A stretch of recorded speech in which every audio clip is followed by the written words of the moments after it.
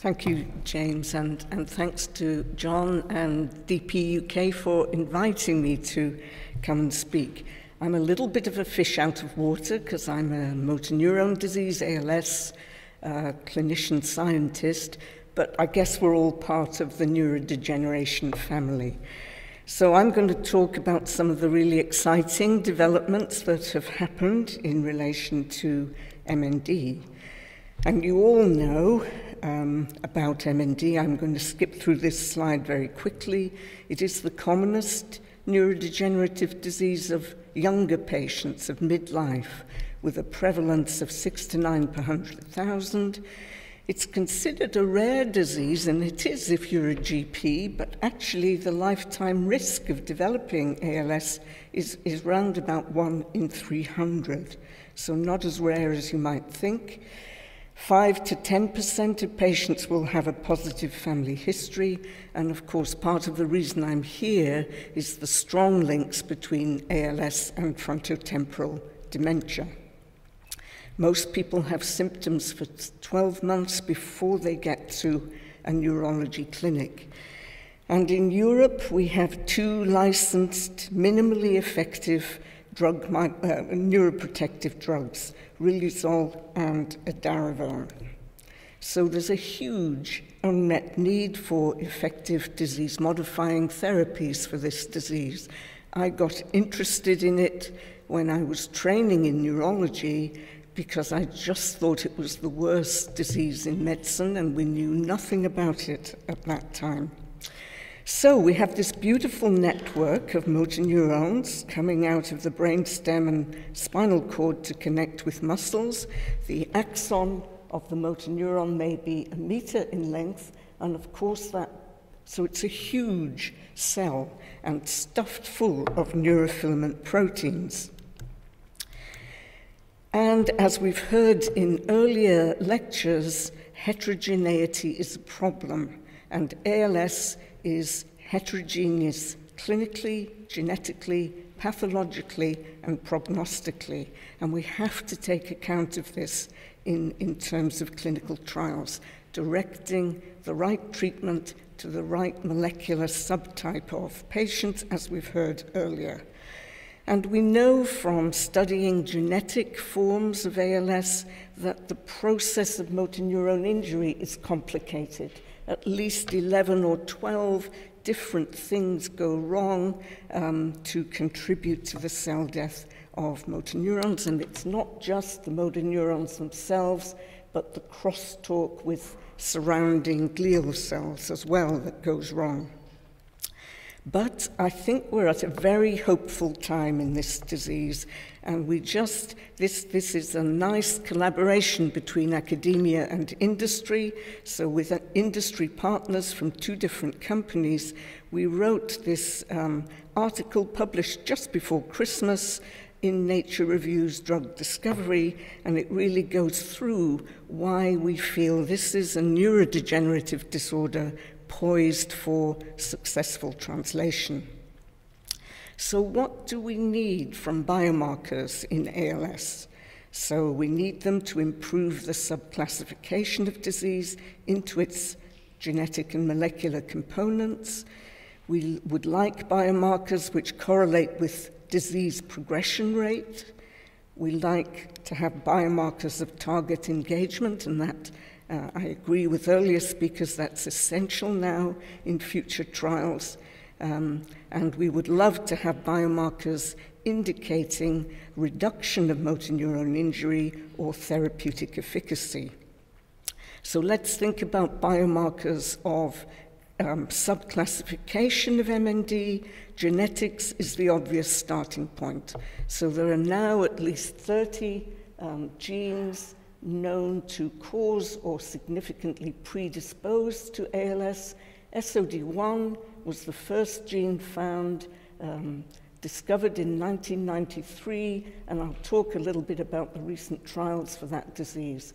And with advances in sequencing technology, a whole host of new genes have been found. The size of the bubble indicates how common each gene is, and C9orf72 is clearly the most common and very strongly linked with frontotemporal dementia. Just as luck would have it, most 97% of ALS is a TDP43 proteinopathy, but SOD1 disease is not. And so all the models we developed for SOD1 disease in the early days, we expected therapeutic advances in those models to apply to the 98% of ALS patients who don't have SOD1 mutations. So genetics, and I'll just show you an example from, we have a lovely program, 3 centres, Sheffield, UCL and Oxford, where we do systematic biosampling from all newly diagnosed patients. It's called Ambrosia. I won't go through all the details, but they give blood in all its forms, urine, CSF, skin cells for reprogramming, and a proportion donate CNS tissue at the end of their illness. But as part of this, we could, on a research basis, screen the patients for all the known ALS genes, and we screened a panel of 44 genes. This is just the first 100 patients into Ambrosia, of whom 7% had obvious autosomal dominant disease, but actually if we systematically screened the genes, 21% had a clinically reportable pathogenic mutation, another 21% had a variant in one of those genes that we had to call of unconfirmed significance, but that was after removing benign changes and those present in controls. So that's a good starting point for subclassifying disease. And let's talk about the other biomarker priorities now. And to illustrate those in this very short talk, I'm going to give you insights. We've really learned a lot from recent trials. So I'm going to talk about the tofersen antisense oligonucleotide trial and a recently completed EU Horizon 2020 funded trial that isn't published yet, but the results have been presented. So tofersen antisense oligonucleotide for SOD1, the first into-man study started with a low dose of the ASO, building up as confidence built and safety was established to a maximum dose of 100 milligrams. 50 patients with SOD1 mutations around the world were included. And I want you just to look at the orange curve, which is the 100 milligram dose. So this is showing target engagement, a lowering of the SOD1 protein in cerebrospinal fluid, neurofilaments that get released at very high levels in ALS as motor neurons are becoming injured, so phosphorylated neurofilament heavy, neurofilament light in the orange group of patients coming down beautifully in both plasma and CSF. This early stage trial was not powered to show definite efficacy, but all the measures, the clinical measures, so this is the ALS functional rating scale, breathing function, handheld dynamometry of muscle strength, you can see the stability in the 100 milligram treated group compared to the placebo group in blue. And the dotted lines represent the fast progressing patients. So really encouraging results from phase 1-2. FDA looked at this and said, just put some more patients onto the 100 milligram dose. So that was done in the phase 3 trial that was published in September last year. And here the results are a bit more complicated. So it was a larger trial, 108 patients. It was enriched with fast progressing patients. In the US, patients with the A4V mutation almost always die within about 12 months, and it was enriched for those fast progressors, and that may have scuppered us a little bit. So, but one of the things that came out of this trial is that, and I won't go into the details here, but baseline neurofilament levels, and this is neurofilament light, are a better predictor of disease progression rate compared to what has been used as a standard, the change in the ALS functional rating scale. So neurofilament levels at baseline are important. The headline results from the phase 3 Valor trial, so the primary endpoint was the change in the ALS functional rating scale at 6 months. The experimental period was 6 months, and then at 6 months, all participants had the chance to go on to the open label study. So at 6 months, the functional rating scale showed a trend in favor of tofersen, but it was not statistically significant. But it did show highly significant reductions in the SOD1 level in CSF and the plasma neurofilament light, and I'll just show you those results. So the treated group in green, this is the lowering of the SOD1 protein, highly significant. The lowering of plasma neurofilament light, highly significant. But then, at 6 months, everyone goes on to the active treatment, and they were followed up for 12 months. And here we're comparing in green the patients that went on to tofersen from the beginning with those in blue who were on placebo to start with and then went on to tofersen. And at 12 months follow-up, here the clinical indices are becoming significant. So significant changes in the ALS functional rating scale, in the breathing functions, slow vital capacity, similar, and the effect of muscle strength. And this is my favorite slide because here we can see improvement in muscle strength, and that correlates with what our patients were telling us.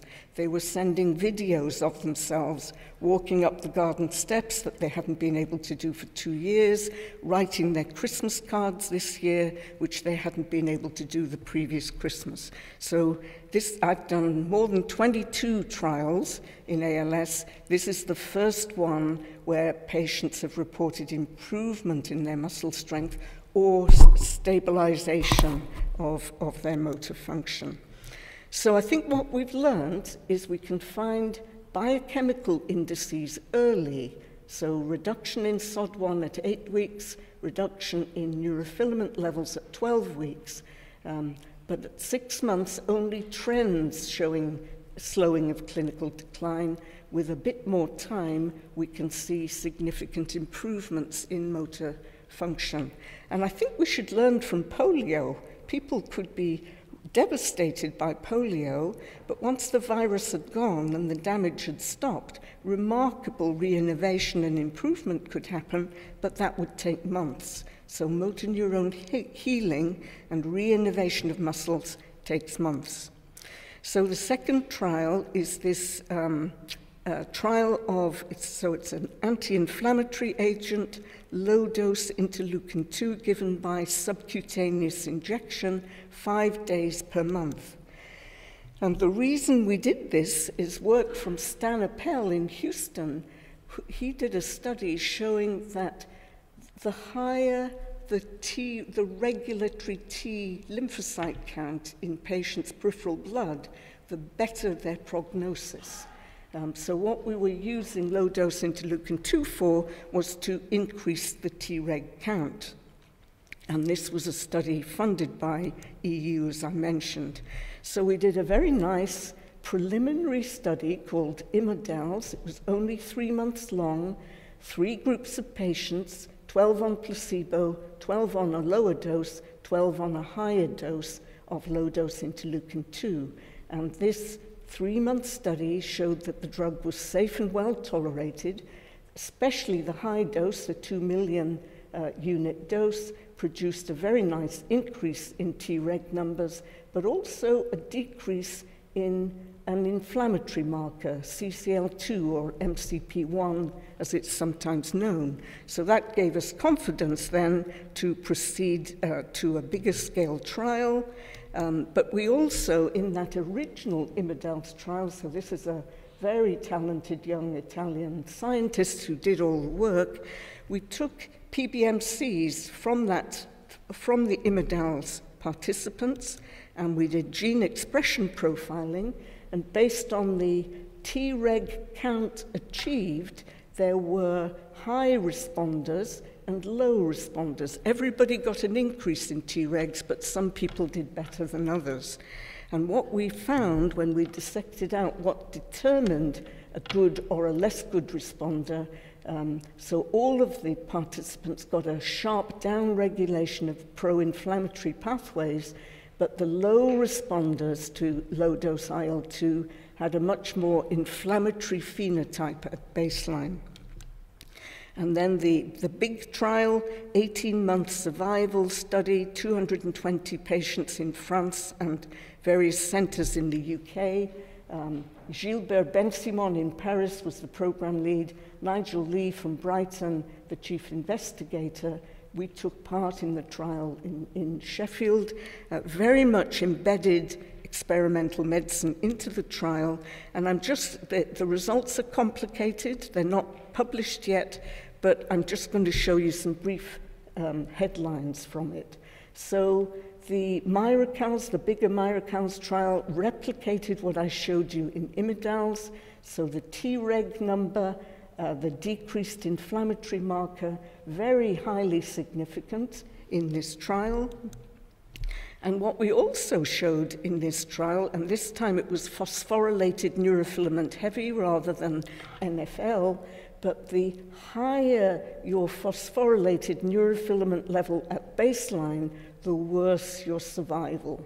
So again, a good way of stratifying the severity of the disease at baseline.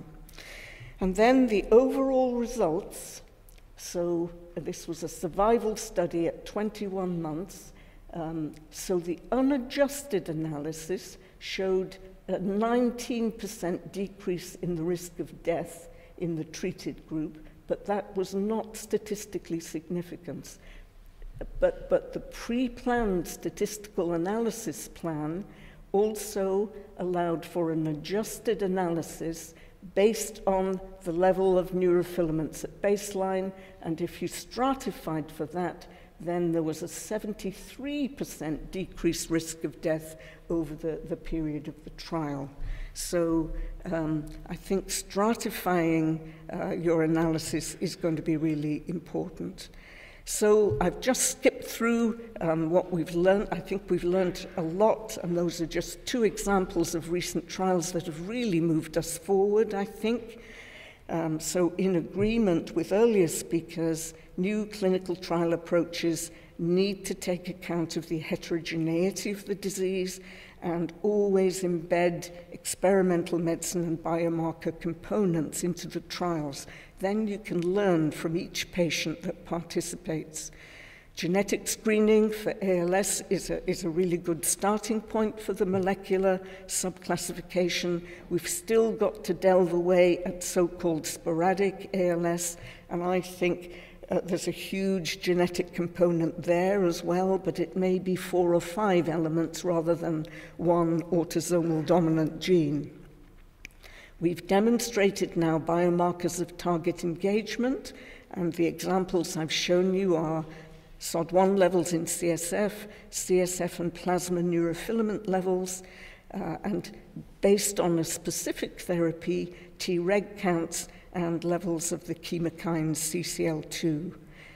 And from 2 different trials now, neurofilament levels at baseline appear to be a robust predictor of disease progression rate, better than the functional rating scale that has tended to be used up until now.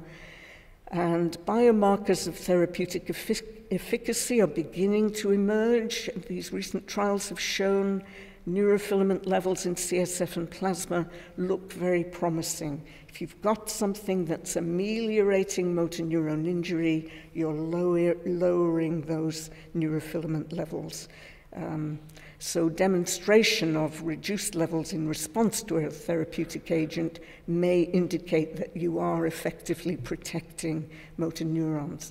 And what I also hope is perhaps using neurofilaments might enable us to pick out responder subgroups which we haven't been able to do before. And some of our trials where the overall results don't show a positive effect, there may well be responder subgroups in a heterogeneous disease. So I think really very exciting times ahead, not only for ALS, but for neurodegenerative diseases more broadly. To me, it's a little bit like the early emergence of antibiotic therapy for infectious diseases. I think in the next few years, we're really going to make very positive strides forward. Thank you very much for inviting me and for listening.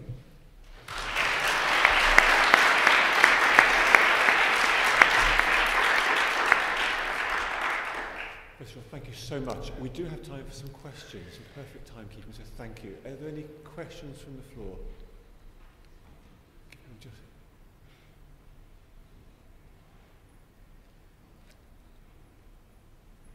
One question. Is this on? Yeah.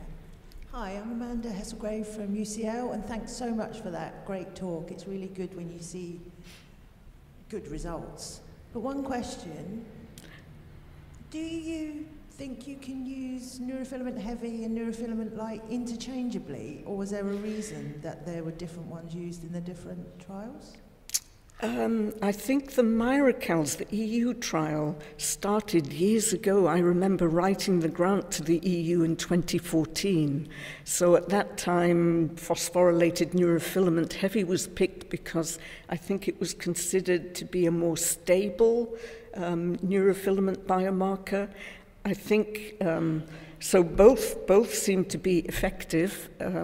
Neurofilament light is probably a bit easier to measure using an MSD system or a Simoa system, but both seem to be equally effective.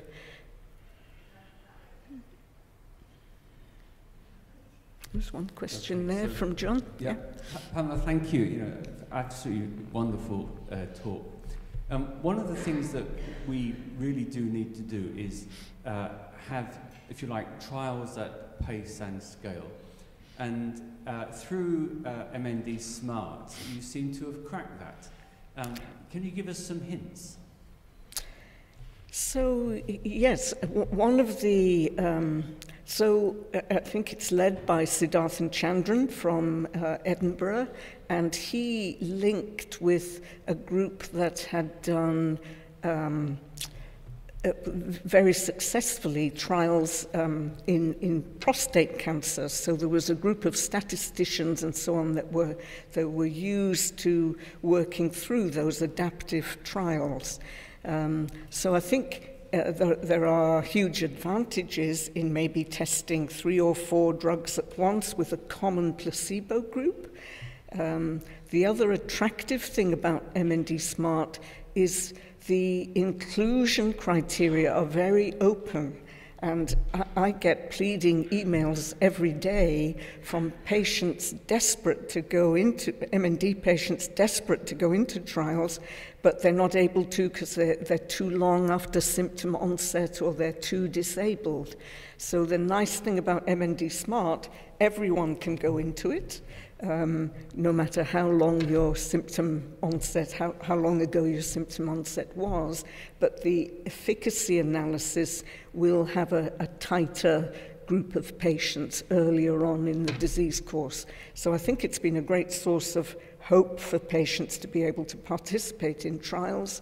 I think the other thing about the MND community, so if you remember, we were all part of Dendron, that network that John Reed set up when he was Secretary of State for Health, and we persuaded John Reed to, and you'll forgive me, the dementia community, it was going to be just a dementia network, and we persuaded John Reed to open it up for patients with Parkinson's disease, Huntington's disease, and ALS. And the ALS community got together through Dendron, so we have a network of 21 centres that care for patients with MND. We have a monthly telephone conference to discuss clinical studies, trials, and it works really, really well. So for SOD1, disease, only 2% of ALS patients have a SOD1 mutation, but because of that network, Sheffield was the only centre doing that genetic therapy study. We got patients from all over the UK to come to Sheffield. So they came from Belfast, Glasgow, London, Cardiff, and very highly motivated. Some of those patients have been having a monthly lumbar puncture for 5.5 years to have their ASO treatment, and they're still coming every month from all over the country to have it. That shows what an effect it has had. So I think that network, and it's more complicated in dementia, I guess, because you've got on the clinical side, you've got old age psychiatrists, neurologists, geriatricians, whereas for MND, we're only neurologists and we know each other very well. Smaller community. But I would really encourage that, and I'm sure you've got it through DP UK, just that network linking, helping each other out when you're looking at a rarer subtype of disease. It works really well. So I think it works. I suppose MND Smart, and we're also setting up a European network called TRICALS. It works because we know the community of clinicians and scientists know each other really well. A very highly motivated patient group, they're desperate to, and their families are desperate to have the chance to go into trials. And I think just utilizing the, smart statistical way of running adaptive trials so that you get good data out of it. And there's a very good network also in the US based at Massachusetts General Hospital in Boston, led by Merit Sokovitz. So yeah, it's getting there, and I guess it's working as a model mainly because of the motivation of patients to, help develop better therapies. And they do it very altruistically. This may not help me, but it's going to help people in the future maybe if I do this. Thank you. And well, such a clear demonstration of the efficacy, the effectiveness of engagement, collaboration across the sector is a very good note for us to take a tea break. So can I suggest we move downstairs in a moment and talk to somebody you don't know. Look to the left, look to the right. Don't just pick the many friends and colleagues you have here, but find someone you don't know and approach them, please. And with that in mind, it's a great pleasure to thank once again Pamela Shaw. Thank you.